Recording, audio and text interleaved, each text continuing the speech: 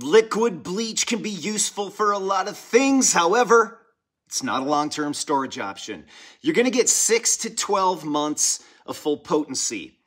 You can replace it with calcium hypochlorite, which is going to last 10 years when stored properly. With calcium hypochlorite, you can make a powerful disinfectant and you can purify water in an emergency scenario. Next up, hydrogen peroxide. As soon as you open that bottle, you're going to get 6 to 12 months, similar to liquid bleach, of full potency. However, iodine. We stock a Lugol's iodine solution, and I actually drink a couple of drops in a little tiny bit of water almost daily. That's going to be a useful replacement for hydrogen peroxide.